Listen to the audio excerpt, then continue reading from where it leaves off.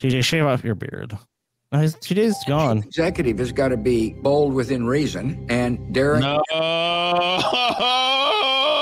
Onion nuggets. Are you ready? You ready for a masterclass, Paul? No, dude. No. Wait a minute. Pause. You cannot front load me with the NPC shit and then drop the W deuce on me for the second time tonight, dude. There's only so much one man can endure.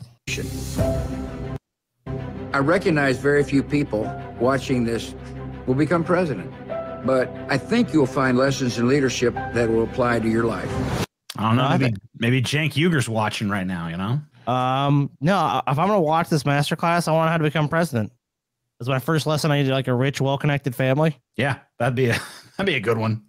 Yeah, if I got that one down, I got everything. As president, sometimes I had information that the American people didn't know, and therefore I had to make decisions what was best for the country on knowledge that wasn't evident. Knowledge that wasn't evident, eh? Dude, I feel like his head's gonna roll away, dude. I feel like he's the thing, and his head's just gonna walk away from his body. Like he's just a freaky looking now. Like he didn't look this way when he was younger. I guess that's Almost like pure aged or something. This motherfucker just said knowledge that wasn't evident, dude. It wasn't, dude. It wasn't evident. Look, Paul, he had the inside scoop. So if you think he did some wrong shit, it's because you didn't have the full picture. Yeah, if you'd have only known what he knew. I mean, my thoughts are clearly based on knowledge that was not evident. Yeah, correct. That's just the nature of leadership. Yeah. Amen. So long as you're guided by principle, and so long as you're guided... That was a little mini edit of our decline as a nation right there. Yeah, just you start with George I'm not saying George Washington didn't have his flaws. Obviously, he did.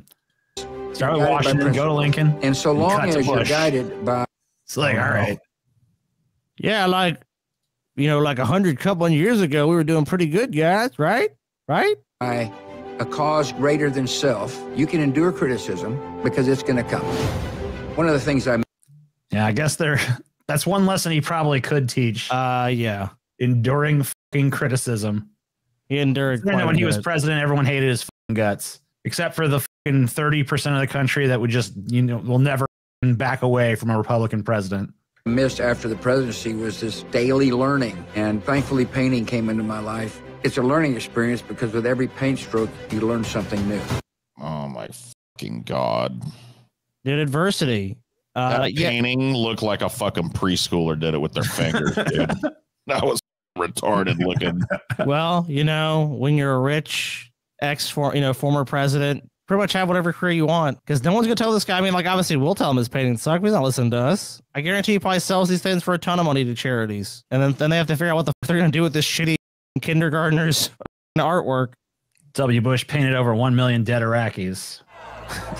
On the day George W. Bush was inaugurated, tens of thousands of Americans poured into the streets of D.C.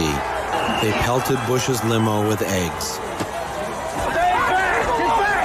and brought the inauguration parade to a halt. The plan to have Bush get out of the limo for the traditional walk to the White House was scrapped.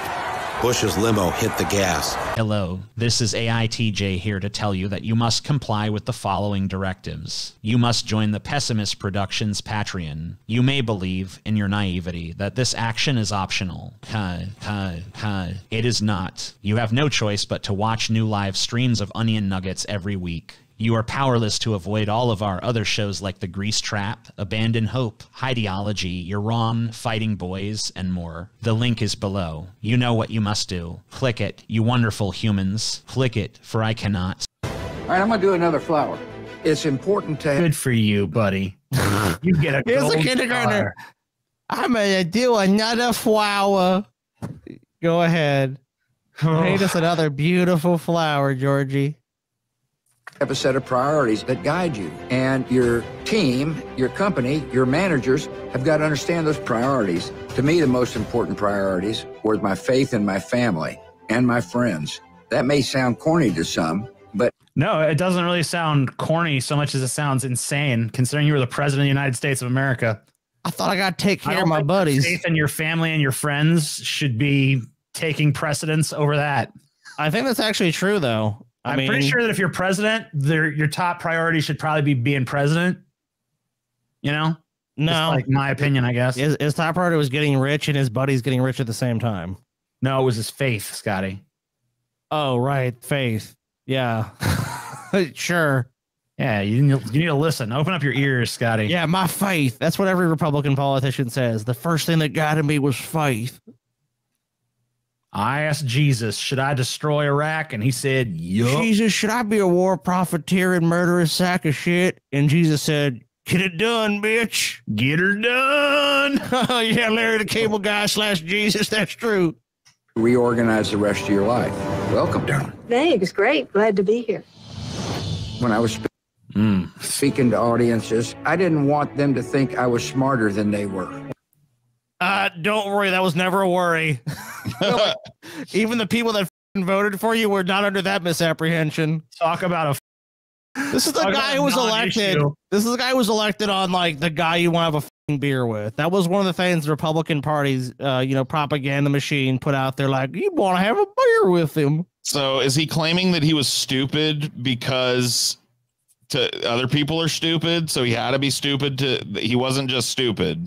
Yeah. No. He was just pretending to be stupid. Yeah. It was just like, I was covert pretending to be stupid because I didn't want people to think I'm smarter than them. It was retarded. Who wants that in a leader? Yeah. Who wants a leader that's smarter than they are? Not me. One. I mean, every sensible person on the face of the earth, I guess. But, aside from that, no one.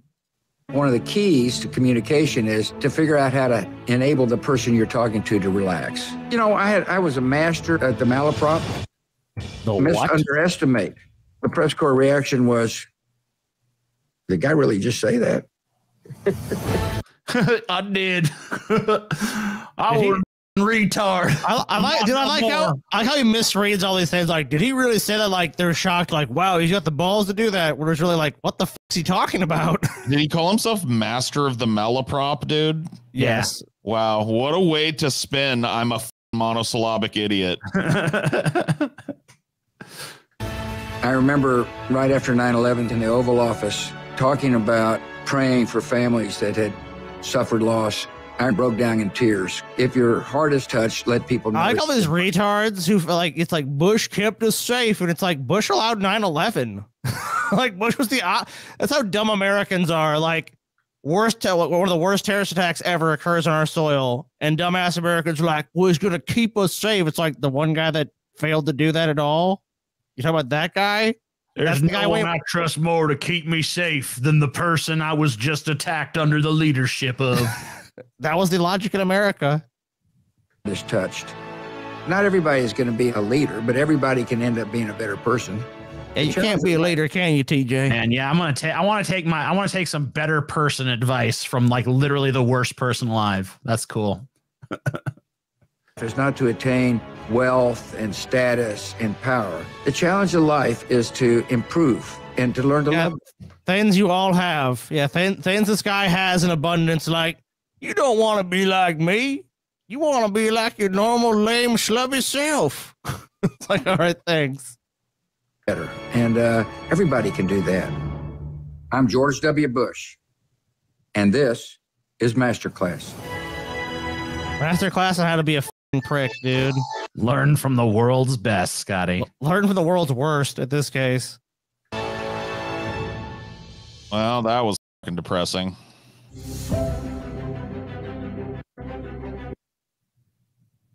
I don't have a neck. I don't have a neck. Where is his neck, dude? He looks Photoshopped, dude. Every time I see him now, it's like he just looks Photoshopped. Like they took his head and put on a different body. What the? Masterclass in being a war criminal. Okay, I take that back. There is some courses he could teach. How to get away with being a war criminal in 5 easy steps. It's a beautiful thing. Those weapons of mass destruction got to be somewhere. Nope, no weapons over there. Maybe under here.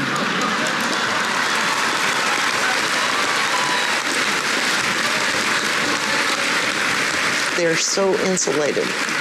They don't want to know about people like Thomas. How you doing, buddy? And the 4 or 5% of the population that is actually sacrificing for this war.